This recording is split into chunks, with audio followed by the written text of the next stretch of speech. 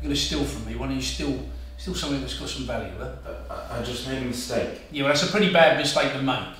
Take your mask off. Take a seat. I just said take a seat. No! Put it over there. Put it on the table.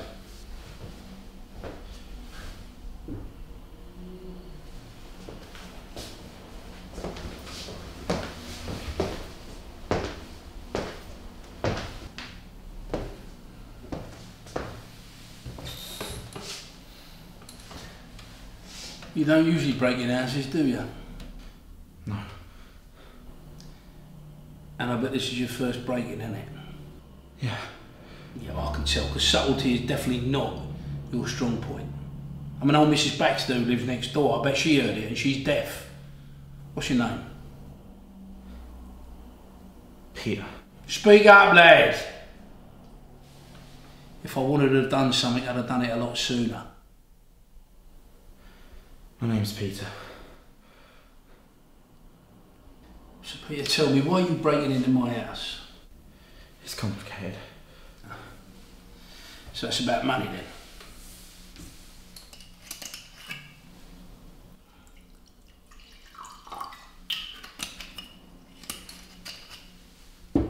Now let me tell you, if you would have steal that urn, you wouldn't have made much money out of that. You see, that urn is filled with the remains of the person that I cherished in this world. I'm sorry. I didn't know.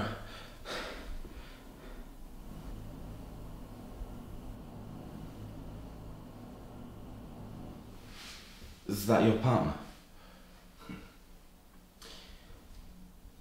Yeah, I suppose you could have called him that. I never put a label on it before. Just when you said partner, I assumed you meant wife. I get the impression you don't talk much about it. It's nothing to be ashamed of. Hang on, kid, wait a minute. Me and you are from two different generations. It's not accepted. Yeah, we just can't do what we want to do.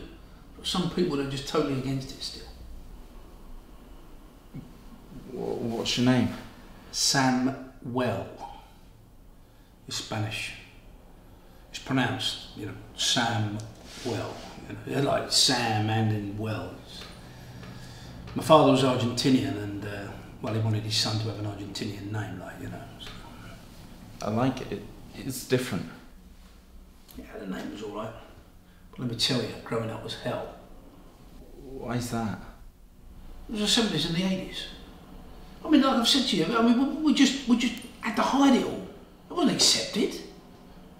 And not only that, having an Argentinian family is, well... What's your family got to do with any of it? Jesus Christ, don't you know your history, boy? The Falklands War, yeah? The war with Argentina. Oh my God. I never liked history at school. Yeah, clearly. What was his name? Why do you care? Just being polite. Polite? Jesus Christ, you just robbed my house and you talk about being polite.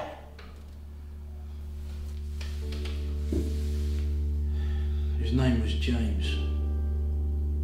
God, I miss him.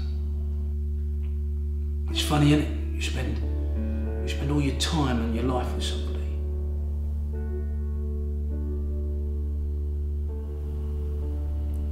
One day they're taken away. See, that's something you wouldn't understand. Something I don't understand. You don't know me. You don't know why I'm here. Do you want to know why I'm here? In your house. My fiancée died a year ago. We had a daughter together. She was only 24 when she passed. First met her when we were both 17. And on her 19th birthday, she was told she had terminal cancer. She fought it. She fought it with everything she had. And then 2 years before she passed, we had a beautiful baby girl.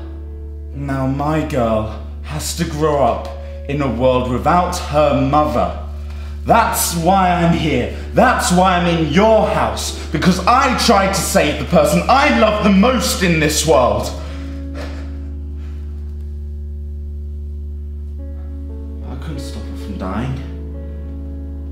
Now I'm struggling. And I have to raise my girl by myself.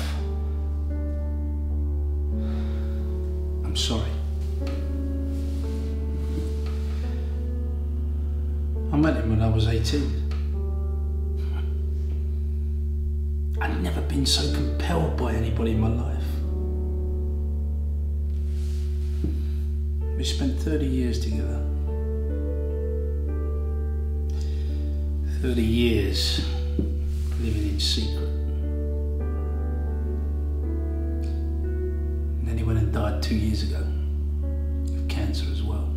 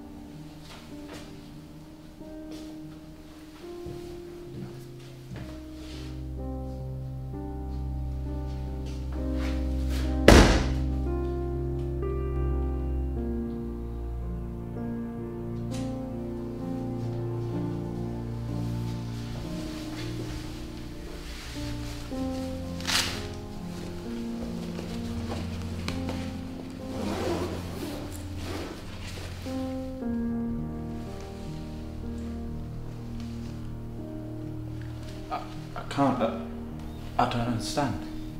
I made some bad mistakes in my time. I've done things that other men wouldn't even dream of.